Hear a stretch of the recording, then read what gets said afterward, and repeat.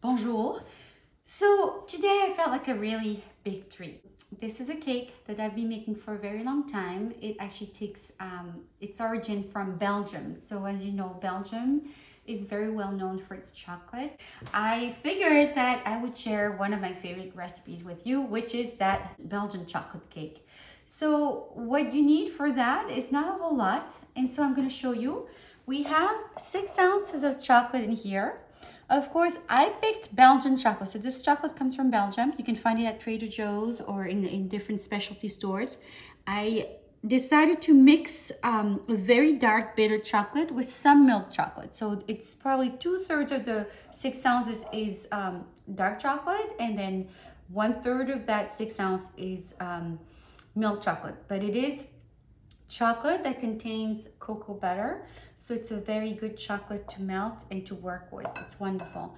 And then I have about 1.5 sticks of butter. We also have 4 eggs. We have 7 tablespoons of flour right here.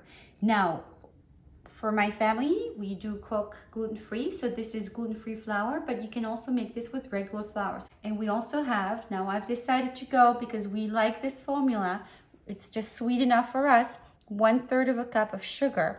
You can do 1/2 cup of sugar. You can go all the way to 3/4 of a cup of sugar if you like, if you have a very sweet tooth, but that's your choice. So what else do I need? Well, I'm gonna need a buttered dish to cook my cake into. First step, number 1, we are going to put this chocolate and butter to melt in a bain-marie. So we have a pot on the stove that's with water. We're waiting for it to warm up, and this should melt our chocolate and butter. Why on a bain-marie? This avoids the chocolate to overcook. If you overcook chocolate, it becomes gritty, it becomes dry and burnt, and you don't want that. So what do we do with the eggs? We're gonna separate them. So I'm gonna put the yolks in here and the whites in here. The whites will be beaten with the egg beater right there behind me, my robot. And so the whites in here and the yolks in the other dish. There you go. So we've got, of course, I wash my hands 20 zillion times under the hot soapy water, so that's not a problem. Here we go. So we've got 4 eggs separated. All right, so I'm going to put my egg whites right here so I can beat them up. And I'm going to add a pinch of salt, just a pinch like this. That's it. While this is getting ready, I'm going to mix my sugar with my egg yolk. Just gonna take a fork and beat it until it becomes pale yellow. So this is what you want. It's getting a little lighter as you beat it. So that's the sugar and egg yolk. You can take a look at these egg whites, and they're getting thick, fluffy, and solid, practically solid. So we're gonna stop it. This is the consistency that you want. Look at that. It's sticking to the beater, and it's coming out in clumps. That's exactly what you want. You don't want anything more or less. That's perfect. So let's take a look at this chocolate and see how it's doing. If it's melted. Not quite. It's getting there. So you stir it. All right, so I have just a few more clumps. The water's hot enough. I can hear it boil. So you can turn your stove off before you're done with the task. The water's hot, so it's gonna keep my chocolate warm. And I'm able to continue to stir until there's no solids left. So everything will be nice and soft. If you just use milk chocolate, you're not gonna get the same taste. You're not gonna get the real chocolatey pound cake taste. So this is very important to use as dark as you can or a mix. Now, if you didn't have any milk chocolate and you only had dark chocolate and it's very bitter, then you're allowed to use your 3/4 cup of sugar. You will need it because you don't want your cake to be bitter. Okay, I believe this is ready. So what do? I take this out. I'm gonna work over here. So this is nice and hot, and what I wanna do is add my eggs. No, you have to be extremely careful because you don't want your eggs to curd. So it's important to keep stirring as you mix your eggs in there. So as you pour your eggs in, you want to continue stirring because you don't want it to curd. All right, so we're gonna turn on the oven now at 350. Now I'm going to add my 7 tablespoons of flour to my chocolate mix.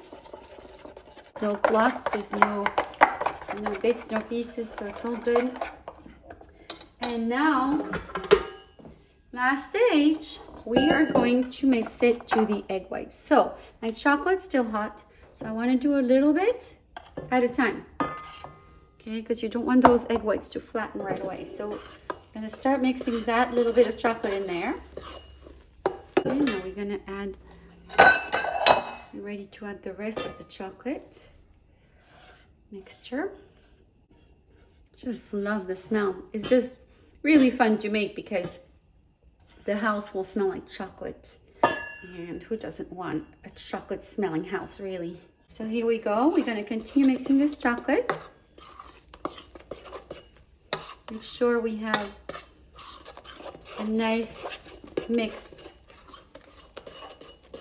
chocolate sauce here. It looks like chocolate sauce. That looks good. So now, last step.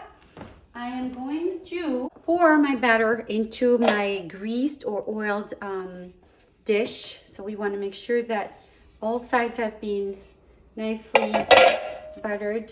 So this makes a cake for a good, I'd say 10 servings, maybe 8.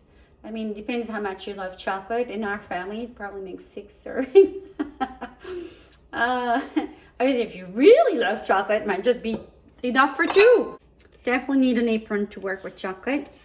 Again, this is a traditional cake that I learned to make when I was in Belgium. So we're gonna put this cake in the oven at 350, and we're only gonna cook it for 20 minutes. When you do a cake like this, 20 minutes is plenty. You don't wanna overcook it. So here we go, it's going in. I'm gonna put it down there. And I'm gonna put my timer on, 20 minutes. Okay, it just beeped. We're gonna take a look. Ooh, I need to check, make sure the batter is ready. And it is, the cake is ready. So 20 minutes at 350 is definitely what you want. It's very tempting, right? But we have to let it cool off for a few minutes before we can actually take it out of there. All right, so a few minutes have gone by, and I'm telling you, really a few minutes, not very long has gone by, because I have a lot of pressure to try and see if this cake is really worth it. I know it is, but here we go. So we're gonna flip it, and hopefully it comes out. Ooh, heard it. It did. Ooh, and there it is. Lovely. So here's the wonderful cake. I probably need to move it a bit in the center. This is the chocolate cake that I promised you. Let's take a look and see inside. This is what that's what it's gonna look like. And this is what it looks like. It is a chocolate pound cake. It's rich. It's very chocolatey. It's almost like a brownie, but not as sweet as a brownie. It's very unique. You have to try it. So I hope you enjoy it. We are certainly going to. I hope you enjoy watching this video, and that you will make the cake for your family. Enjoy, and see you soon.